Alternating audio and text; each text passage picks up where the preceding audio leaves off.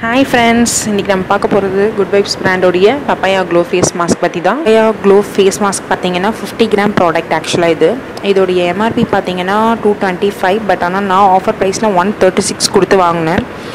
பின்னாடி இதோடைய key ingredients பற்றியெல்லாம் போட்டிருக்காங்க, ஸோ எக்ஸ்பிளைன் பண்ணியிருக்காங்க. இது ஃபுல் நேச்சரானு கேட்டிங்கன்னா கண்டிப்பாக இல்லை, கெமிக்கல்ஸ் கண்டிப்பாக கலந்துருக்கு. ஸோ உங்களுக்கு கெமிக்கல் பற்றி கவலை இல்லைன்னா கண்டிப்பாக யூஸ் பண்ணலாம். இதோடைய கேப் பார்த்திங்கன்னா அழகாக கோல்டன் கலர் கேப் கொடுத்துருக்காங்க. உள்ளே பார்த்தீங்கன்னா ஒயிட் கலர் ஒரு கவர் மாதிரி கொடுத்துருக்காங்க. ஸோ ப்ராடக்ட் வெளியில் வராமல் இருக்கிறதுக்காக, சேஃபாக இருக்கணுங்கிறதுக்காக இந்த மாதிரி கொடுத்துருக்காங்க. சாரி கைஸ், மிஸ் பண்ணிட்டேன். ஸோ இதுதான் ப்ராடக்ட்டை நான் ஏற்கனவே யூஸ் பண்ணியிருக்கேன், பார்த்தாலே தெரியும். நான் ஆல்ரெடி யூஸ் பண்ணியிருக்கேன் இதை. ஆனால் இந்த பக்கம் இருக்கிற கேப் பார்த்தீங்கன்னா இதுதான் ப்ராடக்டோடைய ப்ராப்ளம். குட் வைப்ஸில் மோஸ்ட்லி ப்ராடக்ட் வரும்போது இந்த மாதிரி வருது.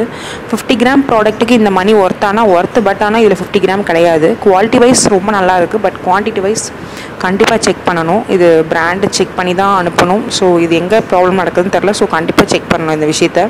ஏன்னா பாதி பாட்டிலில் இல்லை பாருங்கள். ஸோ 50 கிராம்ஸ் இது கண்டிப்பாக கிடையாது.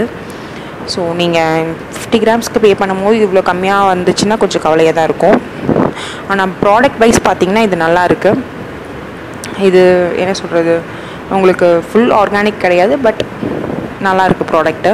ஒரு ஃபங்க்ஷன்லாம் போகும்போது முன்னாடி நாள் நைட்டு இதை யூஸ் பண்ணிங்கன்னா ரொம்ப நல்ல க்ளோ கொடுக்குது ஃபேஸில். ஃபங்க்ஷன் இல்லை, நார்மலாகவே சொல்கிறேன். உங்களுக்கு எப்போல்லாம் ஒரு ரெஃப்ரெஷிங்காக வேணும்னா இதை கண்டிப்பாக யூஸ் பண்ணலாம்.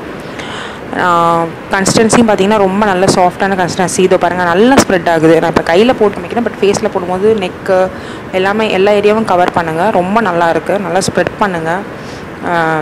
ஸ்ப்ரெட் பண்ணால் ரொம்ப ஈஸியாகவும் இருக்குது, ரொம்ப கஷ்டப்படணும்லாம் இல்லை. நான் இதோட கொஞ்சம் மில்க் ஆட் பண்ணி ஆக்சுவலாக இது ரொம்ப ஈஸியான ப்ராடக்ட் தான், பட் நான் இதோட கொஞ்சம் ரா மில்க் ஆட் பண்ணுவேன். ஸோ இன்னும் நல்ல பெட்டர் எஃபெக்ட் கொடுக்குற மாதிரி எனக்கு ஒரு ஃபீலிங். பட் நீங்கள் இதை சிம்பிளாக அப்படியே எடுத்து ஃபேஸில் அப்ளை பண்ணலாம். ஃபேஸ் வாஷ் பண்ணிவிட்டு இல்லை ஒரு ஸ்க்ரப் யூஸ் பண்ணிவிட்டு நீங்கள் நார்மலாக ஃபேஸ் மாஸ்க் போகணுன்னு நினைக்கிறவங்க இதை யூஸ் பண்ணலாம்.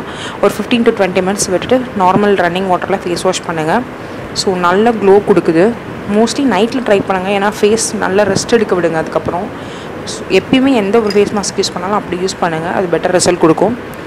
ஸோ உங்களுக்கு பிடிச்சிருந்தா லைக் பண்ணுங்கள், ஃபீட்பேக்கை கமெண்ட் பண்ணுங்கள். ஸோ கண்டிப்பாக ட்ரை பண்ணுங்கள். பாய்.